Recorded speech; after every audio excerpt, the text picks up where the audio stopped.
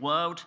And if you have a Bible, do grab it and open it. If you haven't got one but would like one, there's plenty in the entrance foyer. Do feel free to get up and grab one if you want one. And if you're a child or a young person, you don't have the packs, then come and see Laura, and she will give you one, which will help you as we follow through Daniel 7 this morning. Just a question really for you to ponder, which is on the screen here. Can you think of an example of something that you need to be prepared for? Something that you need to be prepared for. And the second part of that question is, what would you do to prepare for it? How would you be prepared? So what might you need to be prepared for, and what would you do in order to be prepared for it? Why don't you, for 30 seconds, just have a chat to the person next to you, to your friend, to your mum, to your dad, whoever you're with, about that question. What do you need to be prepared for, and what would you do to be prepared? Go.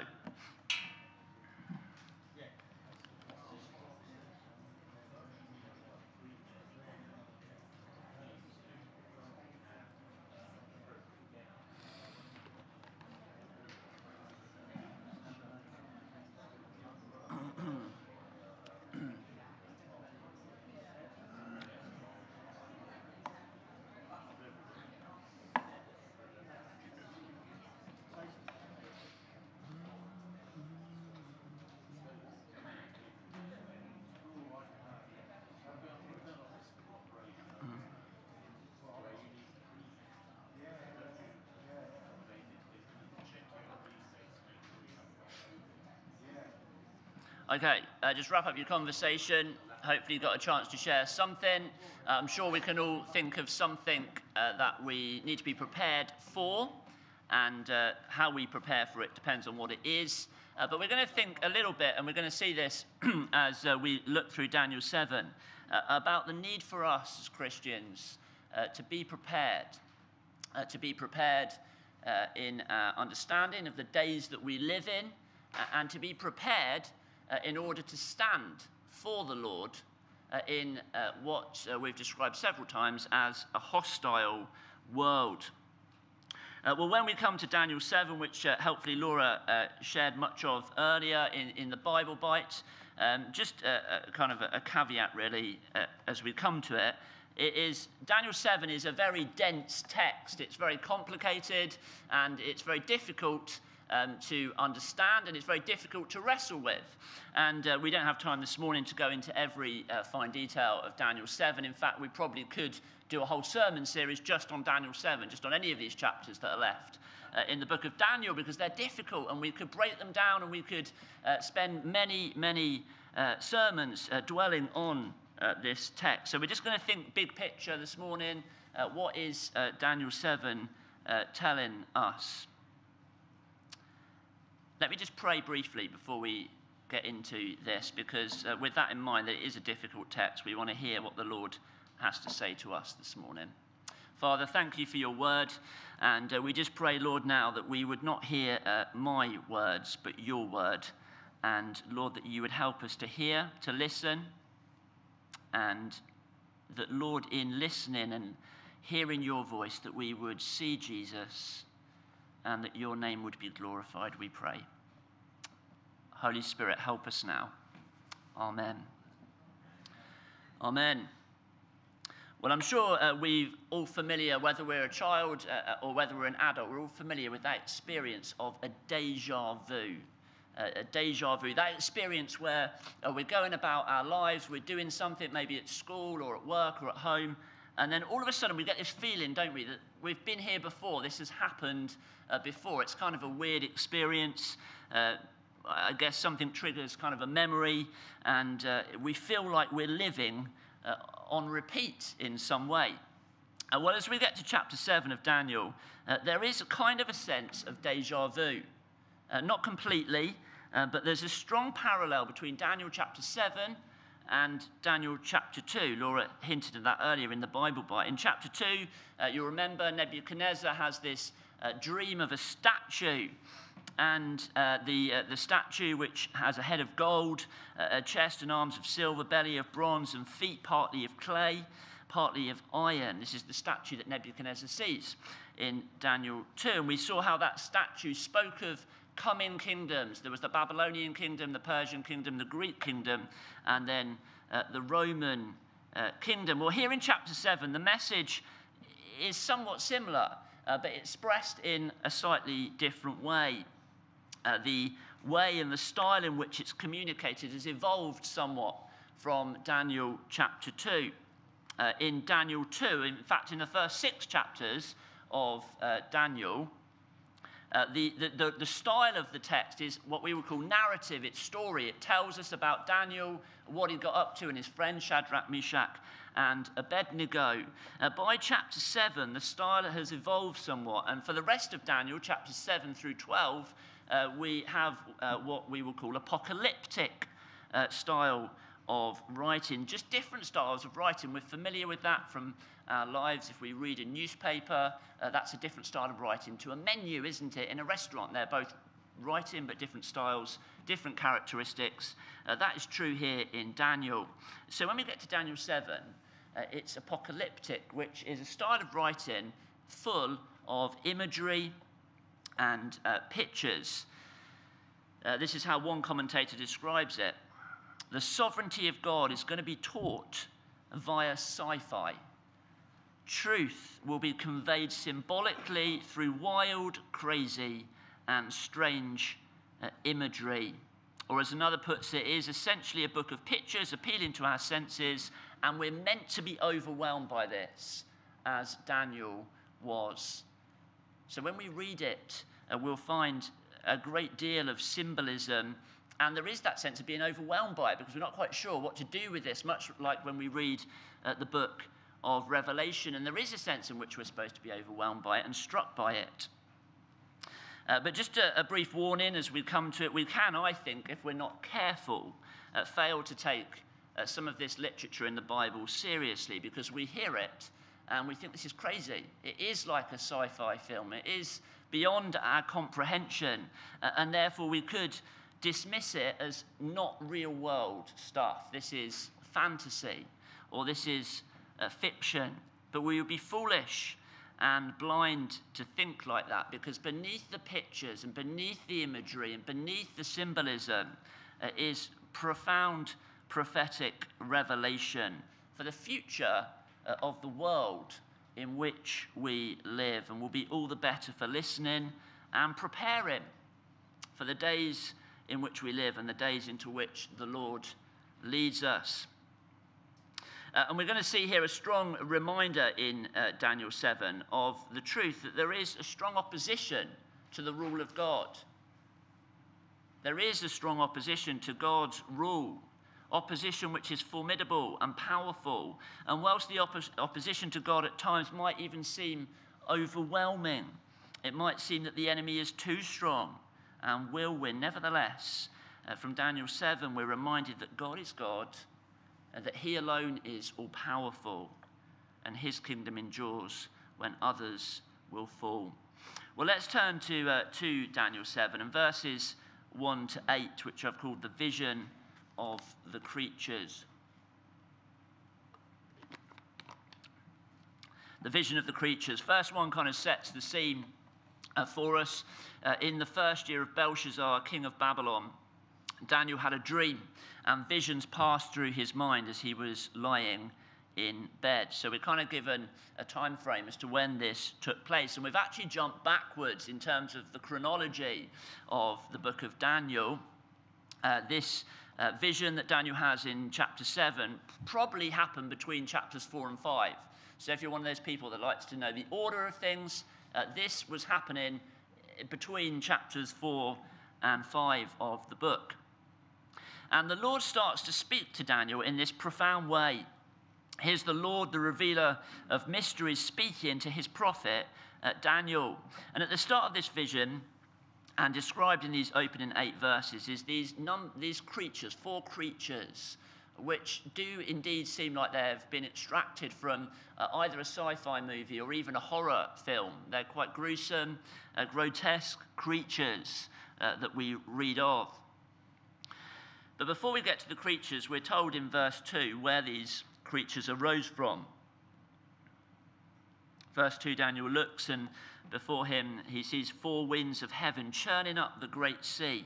4 great beasts, each different from the others, came up out of the sea. So the first thing to note is where these beasts emerge from, these crazy beasts that Laura described for us earlier. Well, they emerge out of the sea. They come up out of the sea. And this was a huge ocean that Daniel's seeing in his vision. This is not just a little sea. This is a massive, great ocean. And to the Hebrews, the sea was both dangerous. It symbolized danger and mystery. And it also represented restlessness and ultimately evil. The sea represented evil. So these beasts arise from this sea, which symbolizes evil. We see that elsewhere in Scripture, Isaiah 57. But the wicked are like the tossing sea, which cannot rest, whose waves cast up mire and mud. Isaiah 17, woe to the many nations that rage. They rage like the raging sea. Woe to the peoples who roar. They roar like the roaring of great waters. And so the restless, evil waters produce these 4 monsters. And as we read of these 4 beasts, we could almost glaze over again because of the bizarre descriptions and the fact that they seem like they're from a movie and they're from sort of a fiction world. But we're not supposed to glaze over. We're supposed to be struck by the fearsome nature of these beasts which Daniel sees. And we're not supposed to jump to interpreting them straight away. We're not supposed to think, well, clearly that beast represents X, Y, or Z, although there is that sense, of course, behind the symbolism of what they represent. Initially, we're just supposed to be struck by the gruesome nature of these beasts because they are incredibly gruesome. That was Daniel's reaction. He was struck by them. Well, what are these beasts? Well, we'll just move quickly through this because Laura described them earlier for us in the Bible Bite.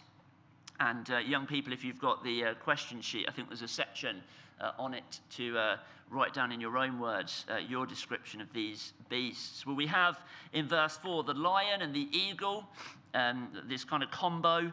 That's the first beast, suggesting a beast of dominion and a beast of strength. And just as the head of gold in chapter 2 represented the kingdom of Babylon, so it's likely that this beast speaks of the Babylonian kingdom. We see in Jeremiah chapter 4, he uses a lion also to describe the Babylonian kingdom. So Jeremiah chapter 4, a lion has come out of his lair, a destroyer of nations has set out. He's left his place to lay waste your land. Your towns will lie in ruins without inhabitant. And similarly, Ezekiel speaks of Babylon using this kind of lion imagery. The second beast that we read of is the bear, and this bear which has ribs, we're told, is holding ribs. Some commentators want to suggest what these ribs might represent specifically. I think Calvin's quite helpful. He just speaks of the insatiable nature of this beast. Here is a beast with an insatiable appetite, ultimately, for evil. The third beast is this leopard in verse 6 with 4 heads and 4 wings. Again, it's getting more bizarre, isn't it? Here's a leopard with 4 heads and 4 wings, representing, speaking of the Greek Empire, and the 4 heads speaking ultimately of how that empire, that kingdom did end up dividing. So we've got these 3 beasts, and then we get to this 4th beast. And the 4th beast, it's quite clear from the text, is different. It's in a different league to these first 3 beasts. If in footballing terms, the first 3 beasts are in the championship, this 4th beast is a Premier League beast. It's a new level of beast. Verse 7, after that, in my vision at night, I looked, and there before me was a 4th beast, terrifying and frightening, and very powerful. It had large iron teeth. It crushed and devoured its victims, and trampled underfoot whatever was left. It was different from all the former beasts, and it had 10 horns. This is a new level of power that we read about a new level of evil, a new level of fear to be caused by this fourth beast. Just note the destructive nature of this beast, the appetite to devour and the appetite to destroy. And we also note from this beast, from verse 7 there, that this beast has iron teeth. Now in chapter 2, when Nebuchadnezzar had his dream of this statue, the iron part of the statue, which was the feet, I believe, represented the coming empire of Rome, this anti-God empire that would rise up in the years following Daniel. We're also told here that this beast has iron teeth. So there's a clear parallel between chapters 2 and chapters 7. And we're also told that this beast has 10 horns, representing its extraordinary strength. And verse 8 tells us that a further horn arises with eyes. Now, this is getting pretty weird now, isn't it? You're probably thinking this is a crazy vision. It's almost impossible to imagine, isn't it? Because we've never, ever experienced or seen anything like this. And it is quite unusual, but we have to keep remembering the kind of literature that we're reading. And there is great truth behind this symbolism. We're not just to dismiss it as fiction. We want to hear and see what the Lord is saying to us through this. So be patient as we work through this. So the horn with eyes that is described here by Daniel, perhaps speaking of a human ruler.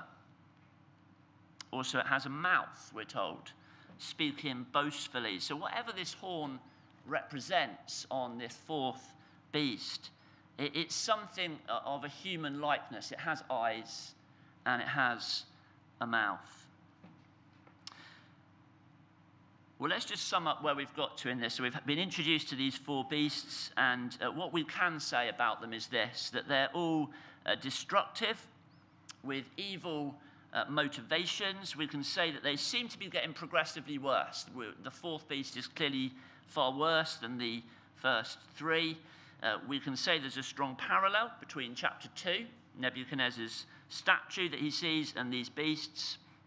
And historically speaking, it seems likely that these beasts are speaking of, much like the statue, the secular anti-God kingdoms of Daniel's day and the years that followed on. So the Babylonian, Persian, Greek, Roman empires that came from Daniel's day onwards.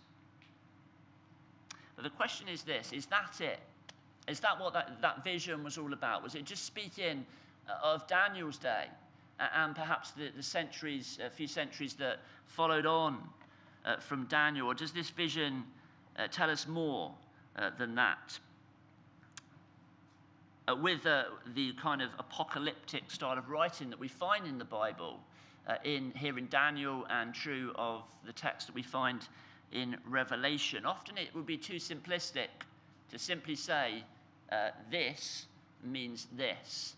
Often in the prophecy revealed through this style of writing, there's various levels of fulfillment.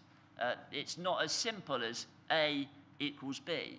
There's a greater depth to the fulfillment of these prophecies. And three levels that I just briefly want to mention that will help us understand the fulfillment of this prophecy, this vision that Daniel sees. These are on the screen for us. So on one level, we glimpse through this imagery and through these beasts and this kind of description. On one level, we do indeed glimpse what happened in Daniel's day and the years that followed. So they do indeed point to the anti-God kingdoms that rose up in Daniel's day and in the years that followed. So that's one level of fulfillment. It happened in Daniel's day and in the years that followed. Secondly, and in a broader sense, the same vision and the same pictures point forward to the truth that throughout history, throughout human history, from Genesis 3 right through to the present day, throughout history, there has been tyrannical, evil rulers who have risen up and sought the destruction of the people of God.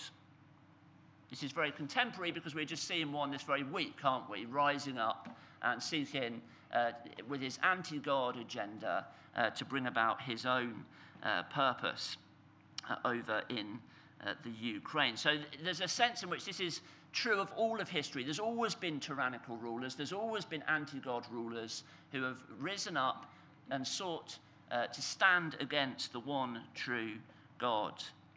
But then finally, and in a kind of climax to this prophecy, there's future fulfillment too. So here we stand in 2022. There's a sense in which there's fulfillment yet to come. There's something in the future that this speaks of, and particularly this fourth beast, the worst of them all, that we'll come onto in a moment.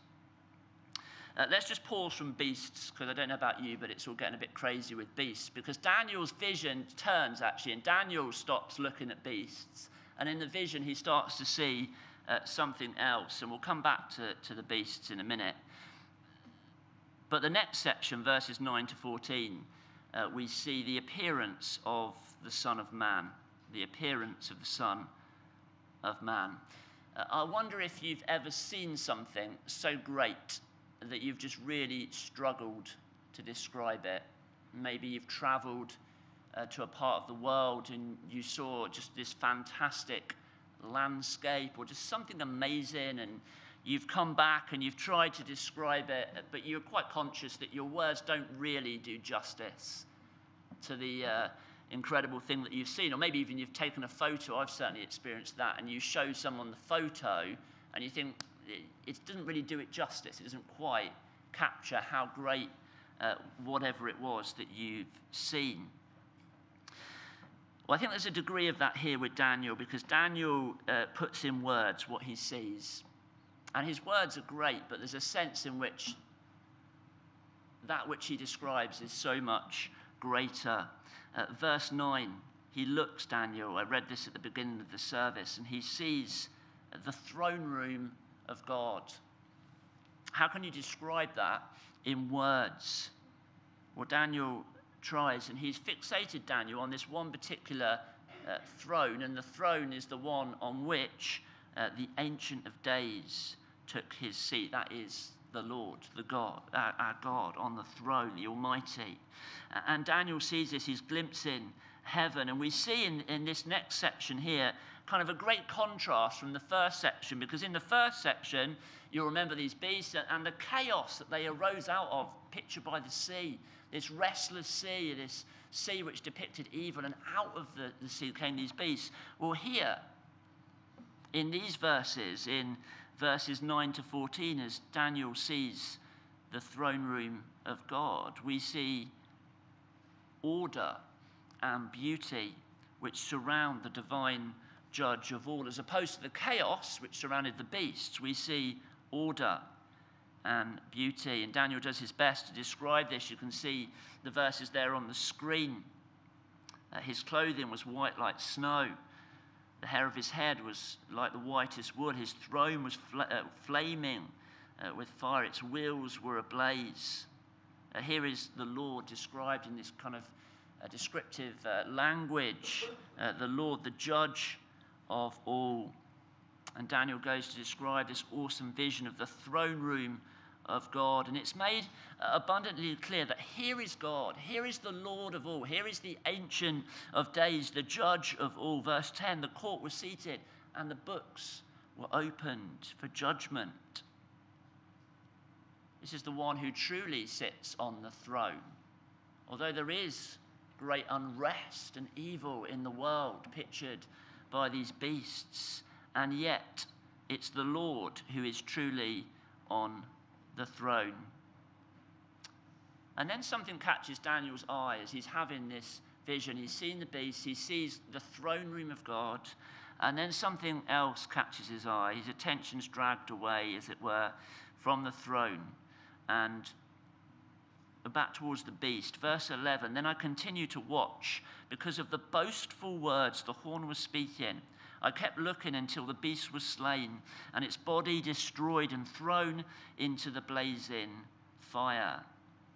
What happens to these beasts, these evil beasts that have risen up out of the sea? Well, verse 11 is clear. The beast was slain, its body destroyed and thrown into the fire. This fourth beast, this beast of power, frightening, But before the Lord, it's brought low. It's ultimately destroyed. And then Daniel looks and he sees one like a son of man come in with the clouds of heaven. Here is the Son of Man, but not just a mere mortal. The clouds of heaven often referring to a deity in ancient times. Here is the Son of Man, yes, a man, but not merely mortal. And where the evil beasts sought power for themselves and sought to destroy, they themselves will be destroyed, is what we're told here. Their power was limited, and their kingdoms will fall. The Son of Man, in contrast, we're told, will reign forever. We just sang it, didn't we, just a few moments ago, that he is king forever. Kingdoms rise, kingdoms fall. He is faithful through it all. Verse 14, he was given authority, glory, and sovereign power. All nations and peoples of every language worshipped him. His dominion is an everlasting dominion that will not pass away, and his kingdom is one that will never be destroyed. Well, as Laura rightly told us earlier, and will be familiar as Christians who know our New Testament, we ask the question, who is the Son of Man? And we instantly know the answer to that, because it's the title that Jesus gives to himself time and time again in the New Testament. Jesus is the true man. The beast was a kind of disturbing man beast. That's what Daniel sees. But Jesus is the true man, the one whose kingdom will never pass away. How will Jesus, the Son of Man, win the victory over these beasts which depict everything which stands opposed to God? How will he win the victory? The Son of Man, Mark 10, verse 45 on the screen. That even the Son of Man, this is Jesus speaking of himself, did not come to be served, but to serve and to give his life as a ransom for many. For the Son of Man, the Lord Jesus himself, gave his life as a ransom for many. God, the uncreated one, became one of us, didn't he? He stepped down to this very earth in order that he might bear the weight of sin and everything that stands opposed to the rule of God, that he might redeem us from the destruction which is come in the way of everyone who stands in line with these beasts pictured in Daniel 7, all that stand in opposition to the rule of God and God's perfect kingdom. Jesus, the Son of Man, the suffering servant, the forever reigning King. That's the big picture of Daniel as an entire book, and the picture for us that we see here in Daniel 7. We live in a world, don't we? We know from experience, we live in a world where there are indeed powers that oppose the rule of God. Powers with evil agendas, anti-God agendas rising up. And we could feel, as Laura helpfully put earlier in the Bible Bite, that we're on the losing team, because sometimes we feel like we're the minority. And in some ways that would be true. We are perhaps at times in the minority. And we do indeed live in a hostile world, and there is indeed opposition to the rule of God, powerful opposition to the rule of God. But Daniel 7 tells us to fear not. Fear not, because ultimately Jesus wins. That was the big picture for Daniel, and the same is true for us today, that the Lord reigns, that he wins, and whatever opposition may come against God and his rule, it is merely for a season. The Lord wins, he rules. And with that in mind, the truth that the Lord ultimately wins, as I said last week, I think I quoted Corrie ten Boom, who speaks about, read the last pages of the Bible. We know how the story ends. Jesus wins. We know that. And with that in mind, this vision in Daniel 7 turns back to this powerful fourth beast. Verses 15 to 28, the destruction of the beast. Verse 15 tells us that Daniel is troubled by this vision, and understandably, it's quite a vision. Verse 16 goes on to remind Daniel of what he's just seen, that God is king. He's the one on the throne, and despite the disturbing nature of these beasts, it's God who is firmly seated on the throne. And then Daniel turns his attention again specifically to this fourth beast in verse 19. Then I wanted to know the meaning of the fourth beast, says Daniel, which was different from all the others and most terrifying. With its iron teeth and bronze claws, the beast that crushed and devoured its victims and trampled underfoot whatever was left. Well, as we said earlier, these four beasts that are described picture the coming secular kingdoms, the anti-God kingdoms that would rise up, and this fourth one may well represent the Roman Empire.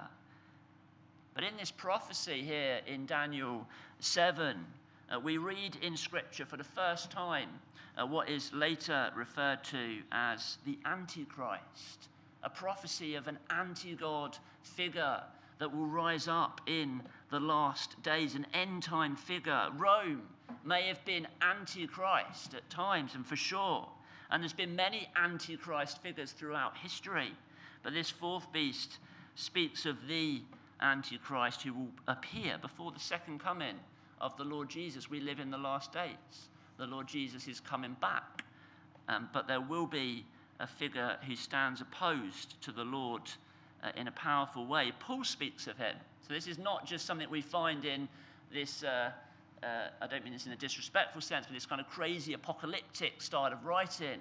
We find it in Paul's letters to Thessalonians. Paul speaks of this Antichrist figure on the screen concerning the coming of our Lord Jesus Christ and our being gathered to him.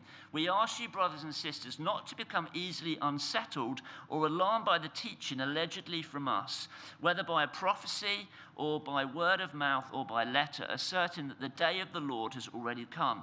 Don't let anyone deceive you in any way, for that day will not come until the rebellion occurs and the man of lawlessness is revealed, the man doomed to destruction. He will oppose and will exalt himself over everything that is called God or is worshipped, so that he sets himself up in God's temple, proclaiming himself to be God. Paul speaks of this man of lawlessness, the same that we read of here in Daniel 7, pictured by this fourth beast, an anti-God figure. And Revelation 13 similarly speaks of this beast that we're reading of in Daniel 7. Again, you'll see this on the screen, Revelation 13. Here's John who's having a vision. He says, I saw a beast coming out of the sea. It had 10 horns and 7 heads, with 10 crowns on its horns, and on each head a blasphemous name. The beast I saw resembled a leopard, but had feet like those of a bear, and a mouth like that of a lion. The dragon gave the beast his power and his throne and great authority. One of the heads of the beast seemed to have had a fatal wound, but the fatal wound had been healed. The whole world was filled with wonder and followed the beast. People worshipped the dragon because he had given authority to the beast, and they also worshipped the beast. Who is like the beast? Who can wage war against it?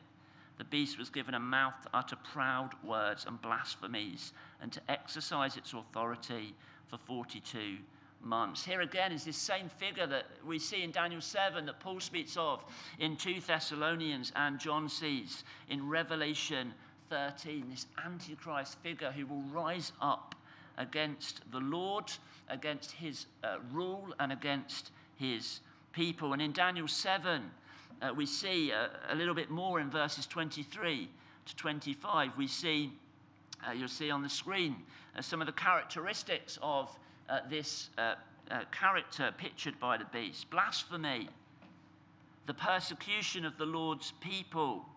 The word in verse 25, which probably reads oppress in your translation, has this meaning of kind of wearing out a garment. So this beast, this being, will oppress and persecute the people of God to the point of wearing down the people of God. There'll be or at least this being will seek to bring in a new table of religious festivals and a new morality. Now, there's a sense in which we see glimpses of this even in our day, isn't it? A new morality. You know, our morality has been completely undermined, once based upon the Bible, and now no more in our land. It has completely been undermined. We have a new morality introduced in our day.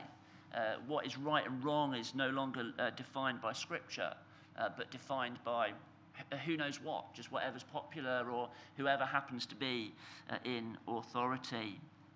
Well, we know that we are in the last days, that the Lord is coming back. It's been the last days ever since the Lord Jesus died, rose again and ascended back to be with the Father. From that point up to today, we're in the last days. These are what the Bible calls the last days, and the Lord is coming back. Now, when he's coming back, I don't know, and you don't know, because the Bible doesn't tell us, but the Lord is coming back, because that's what the Bible does tell us.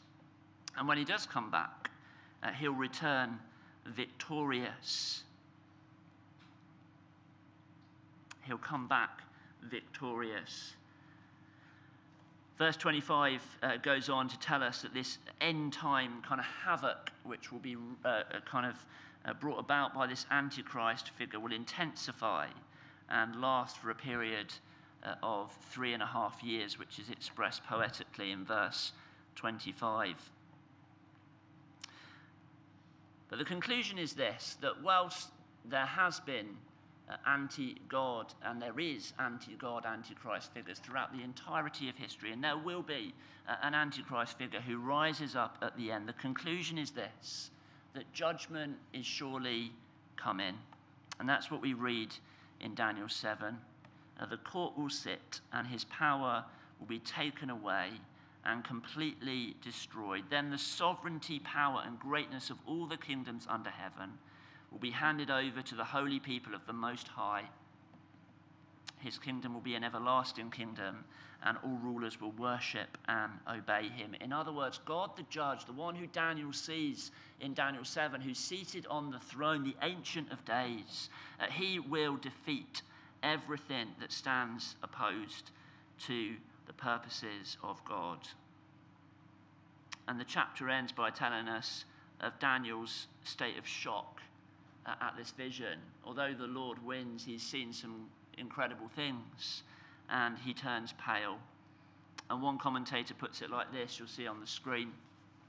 Daniel's perplexity might be explained like this: I know a great and wonderful and eternal kingdom is on the way, but there is a long and hard road of suffering before it arrives. Battles will be lost, but the war will be won when the Son of Man comes. Well, as I said at the start, we could spend a long time unpacking Daniel 7, and we don't have the time to do that now. It is full of great truth, and we could discuss it for a long time. But the reality is, in Daniel 7, as we've seen throughout Daniel, that we live in a hostile world. That was true of Daniel's day. And Daniel's day is not really that much different from our day. Of course, there's been changes. But ultimately, Daniel lived in a hostile world. We live too in a hostile world. 3 quick things in summary as we wrap up this morning. We live in an anti-God world, but we're not to be scared. We live in an anti-God world, but we're not to be scared. Scripture is quite clear. There will be an Antichrist figure who comes before Jesus returns. There's been Antichrist figures throughout all generations who have risen up. We live today in an anti-Christ culture, a culture which stands opposed to the Lord, to his word.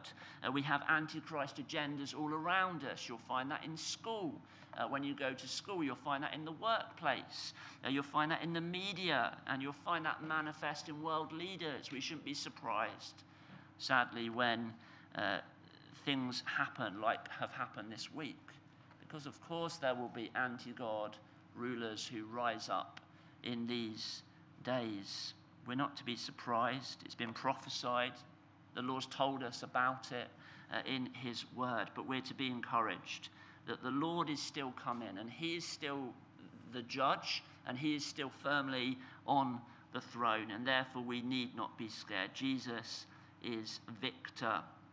1 John 2:18. Dear children, this is the last hour, and as you've heard that the Antichrist is coming, even now many Antichrists have come, and this is how we know it is the last hour. In other words, we're in the last days. The Lord is coming back, and he is the victor. We need not be scared. Secondly, the struggle's real, and therefore we're to be prepared. Daniel saw that struggle, didn't he? Depicted by these beasts that represented everything opposed to the Lord. It was a real struggle for Daniel in his day in Babylon, in that hostile world. It's been a struggle for every disciple of the Lord ever since. In Jesus' day, for the first disciples, was it easy? No, of course it wasn't. They too lived in a hostile world, and it's been true throughout church history, and it's true for us, and it will be true for the time to come too. We live in a hostile world, and the struggle is real, and therefore we're to be prepared.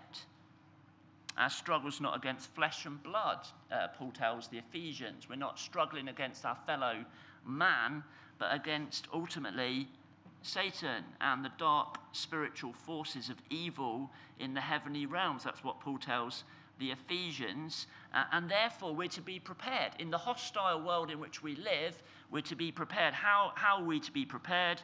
Well, Paul goes on to tell the Ephesians in chapter 6 and on the screen, therefore, put on the full armor of God. Put on the full armor of God so that when the day of evil comes, you may be able to stand your ground. And after you've done everything to stand, stand firm then with the belt of truth buckled around your waist, with the breastplate of righteousness in place, and with your feet fitted with the readiness that comes from the gospel of peace. In addition to all this, take up the shield of faith with which you can extinguish all the flaming arrows of the evil one. Take the helmet of salvation and the sword of the Spirit, which is the word of God. We're to stand with the word of God, the sword of the Spirit, the word of God, the truth of the gospel. And we are to look to the Lord through prayer. The struggle's real, but we can be prepared. And finally, the Lord is coming. Be expectant. The Lord is coming. Be expectant. I don't know how you feel when we reflect on some of this, but it will be easy to become a little downcast because we reflect on the reality that we do live in an anti-God world, and therefore we can kind of feel a bit downcast that actually there is many a force that rises up against God, and we feel downcast, but we're not to be downcast. Our eyes are to be lifted to the Lord. The Lord would want to fill us with hope and joy, though we live in a hostile world, and though there is opposition to the Lord and to his purposes, we can know the hope that ultimately the Lord is King, and we're to be expectant of his coming. What a day of rejoicing that will be when the Lord comes. We'll no longer be saying, this is a hostile world. We'll no longer be saying, this is not our home.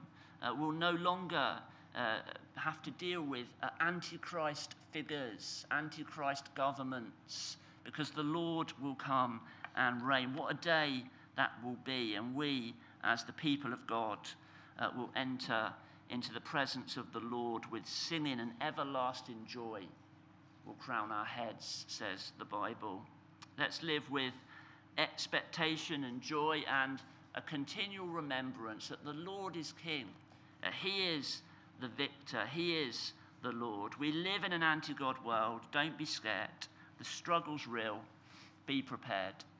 But the Lord is coming, and therefore we can be expectant and joyful that he ultimately has won the victory, and he'll be coming back, not in weakness as he came the first time, to take on a cross and to pay for sin, but he'll be coming back to reign, and every knee will bow and confess that he is God. Let me finish with the words of Spurgeon.